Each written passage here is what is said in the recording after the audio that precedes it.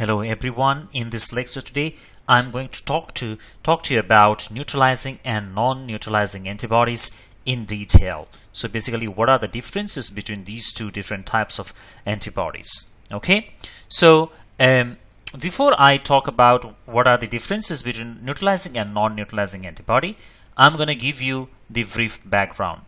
So whenever there is infection, let's say that there is a virus. Okay, let's say this is the virus.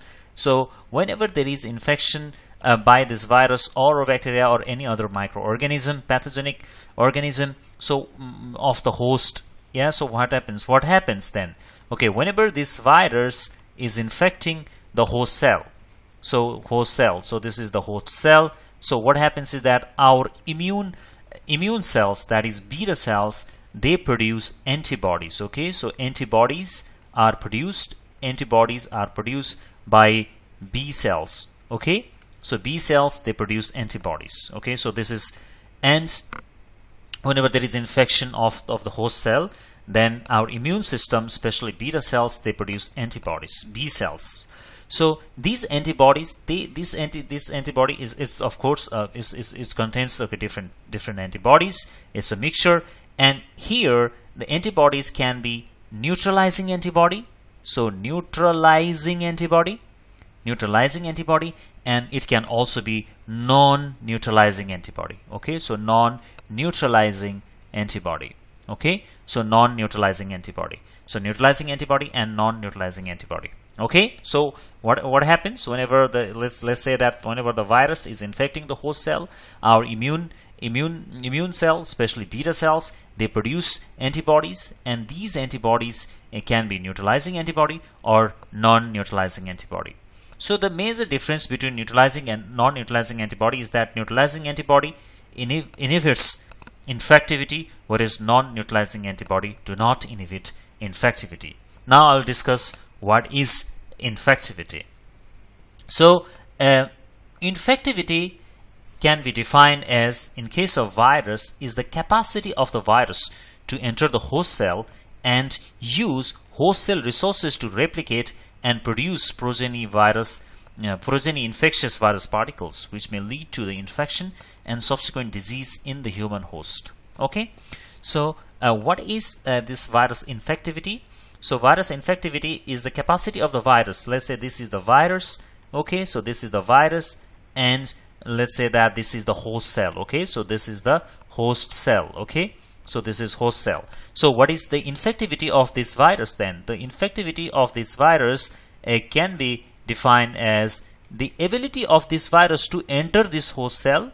First, the capacity of this virus to enter the host cells, and after entering the host cell, the virus will replicate. Okay, it will replicate inside the host cell. Okay, so the replication of the virus will occur inside the host cell. Okay, so the replication of the virus will occur inside the host cell, and here it will replicate and produce progeny virus. Okay, so produce progeny virus. Okay, so these are the progeny virus. These are progeny virus which are infectious, progeny virus which are infectious, and they may lead to the infection. And subsequent disease in the human host. So these lead to infection or the disease. Okay, or disease in the host. This is called infectivity. Okay, so what is infectivity? Infectivity is defined as the capacity of the virus to enter the host cell and use host cell resources to replicate. I mean, basically replicates its genome and produce progeny virus, infectious virus particle, which may lead to the infection and subsequent disease in the human host. This is infectivity. So now I have talked about infectivity. Then now I would like to talk about what are neutralizing antibodies. So basically, these neutralizing antibodies, what they do, these antibodies not only bind to the virus, they bind in a manner that blocks infection. Okay, so basically it blocks. Neutralizing antibody, they bind to the virus in a manner that blocks infection, so that neutralizes infection. So a neutralizing antibody might block interaction with the receptor. How?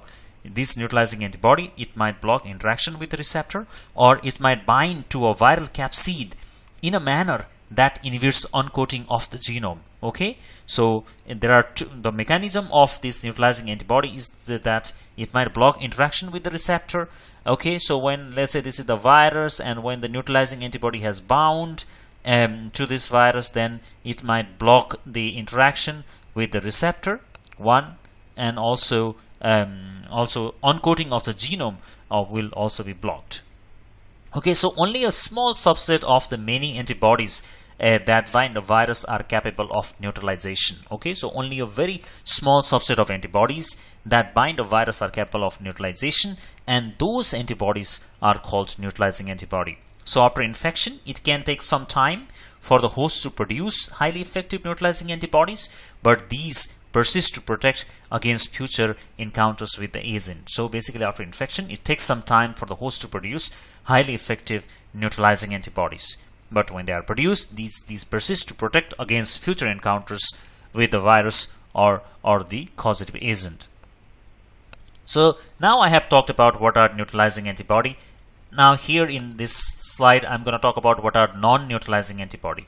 The major difference between neutralizing and non-neutralizing antibody is that non-neutralizing antibody do not, okay, neutralizing antibody, they neutralize the infectivity, they do not neutralize infectivity. Okay, they do not neutralize, okay, they do not neutralize infectivity. I have already covered what is infectivity. So then what they do then, these antibodies, however, they are also produced after viral infection, like the neutralizing antibodies. Okay, so they are produced after viral infection, and such antibodies, what they do, they bind specifically to the virus particles. Okay, they bind specifically to the virus particle, but they do not neutralize infectivity. This is the major difference between non-neutralizing and neutralizing antibody. And however, they may enhance infectivity because antibodies can interact with the receptors on macrophages. So when these non-neutralizing antibodies, they have bound to the virus particles, and they may enhance infectivity because antibodies can interact with the receptor on macrophages. Instead of neutralizing, they may enhance the infectivity. Okay. And the entire virus antibody complex is brought into the cell. So basically, this is just a few extra things brought into the cell by the process which is called endocytosis, and virus replication can then proceed. Virus replication proceeds because the antibody does not block infectivity. So basically, they do not neutralize the infectivity, do not block infectivity. That's why the virus replication can proceed. Because why? Because these non-neutralizing antibodies, they do not block infectivity, therefore the virus replication can proceed. This pathway may allow entry into the cells which normally do not bear specific virus receptors. Okay, so this is another important point. This pathway may allow entry into the cells which normally do not bear specific virus receptors. So in summary, non-neutralizing antibodies, they bind to the virus particles, but they do not neutralize infectivity. However, neutralizing antibodies, they bind to the virus particle and neutralize infectivity. I hope this video was helpful. Thank you very much for your kind attention. Please consider subscribing our channel for more contents like this. Thank you.